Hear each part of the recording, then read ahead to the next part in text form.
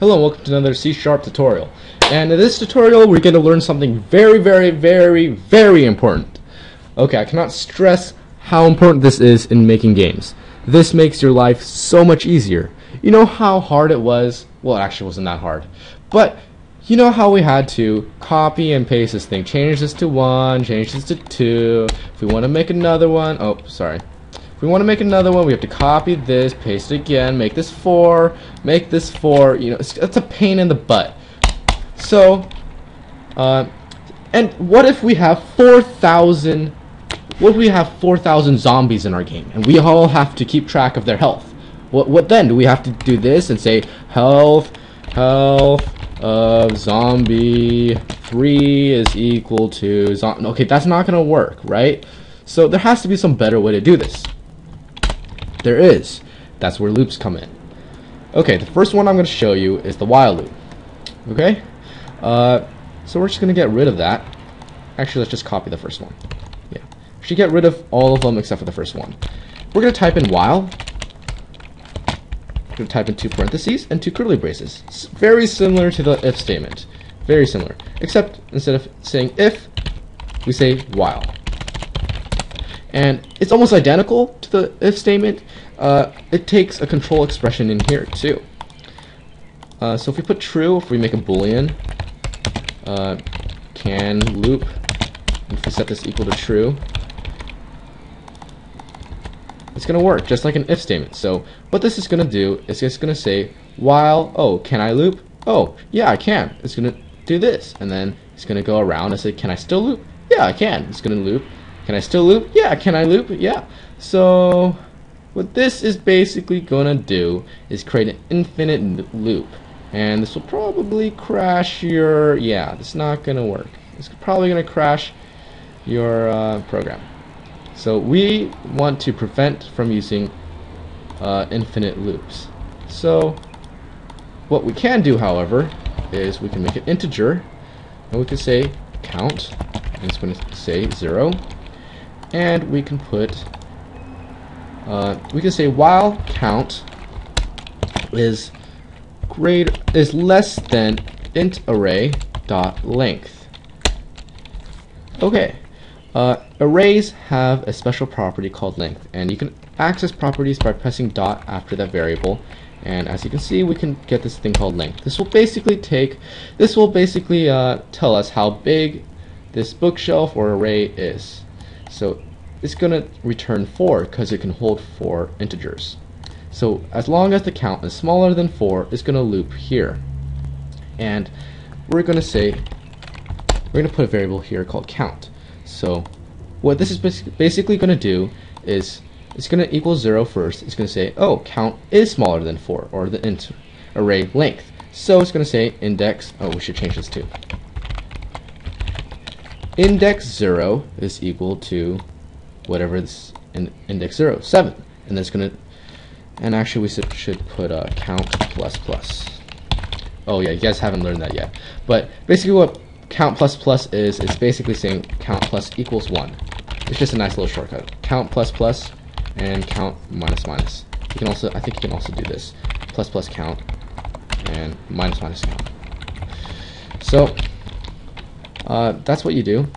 So this is going to increment by 1 every time it loops around, and eventually it's going to be bigger than 4, or equal to 4, and it's going to exit the loop. So let's run it and see what happens. Yep, it did what we want. It got each index of our array, and now we can make this as long as we want. La la la la la la la la la la la la la la la la la la. Okay, look at all those numbers. I don't even know what some of those numbers are. I don't even know what.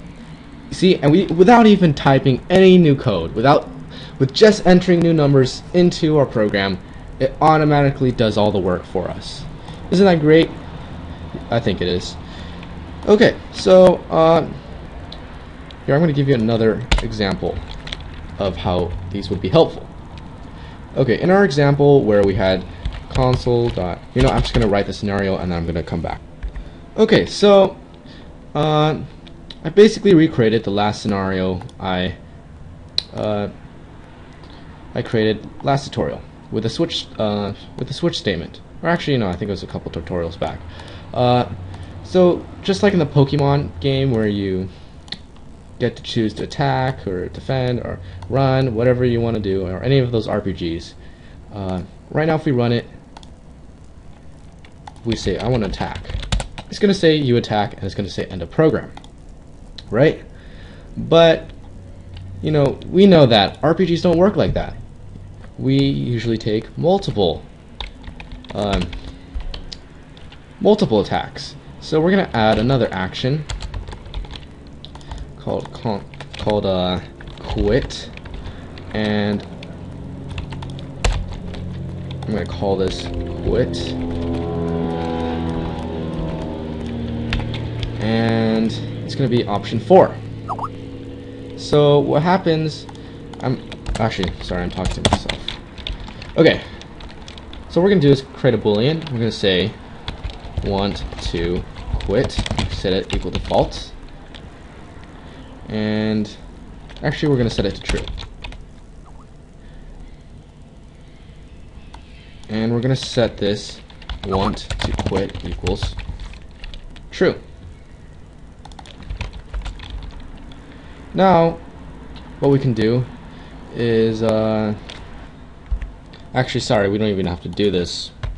Get rid of that. Sorry, I messed up. You can even get rid of this right here.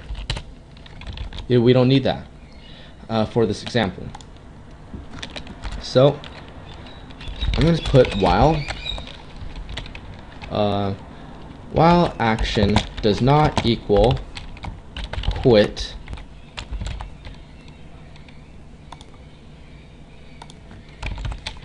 it's going to basically loop around. Okay, I'm just going to say this quit. So what this basically is going to do in theory is it's going to loop and do as many moves as you want until you type in the word quit. But there's a twist.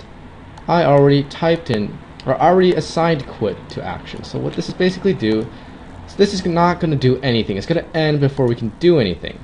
That's where the do while, oh my gosh, that's where the do while loop comes in. So erase this, get rid of that, Control X that, or whatever you want to do, and type in do.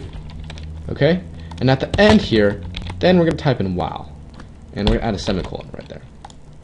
And what this is basically going to do is it's going to not check whatever that is. It's not going to do anything here. It's just going to go ahead and run this without checking anything. And then at the end, it's going to check whether it should continue. If it should continue, it's going to go back and do it again, and do it again, and do it again, and do it again. Otherwise, it's just going to exit. So that's what a do while loop is going to do. You see, it didn't end. We can still attack. You attacked. We can still run. You ran. We can still defend. And we can do this as many times as we want until we type in quit. Okay? And it's going to quit. So that's basically do while loops. That's all I'm going to teach in this one tutorial. I hope you learned something.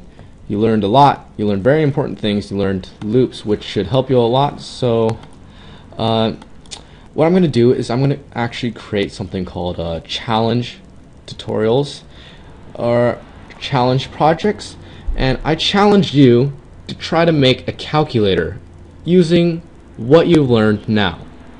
And in the next tutorials, they're not going to be tutorials, they're going to be how to make a calculator. So if you somehow can't make a calculator, or if you made a calculator and you want to compare it to mine, you can see how I did that. Or if you just want to not make a calculator and not challenge yourself, and you just want to see how to make a calculator with all the things you've learned, then you can just continue on. So, but with the stuff you've learned right now, you should successfully be able to make a calculator. So, leave a like, rating, subscribe, and I hope to see you in the next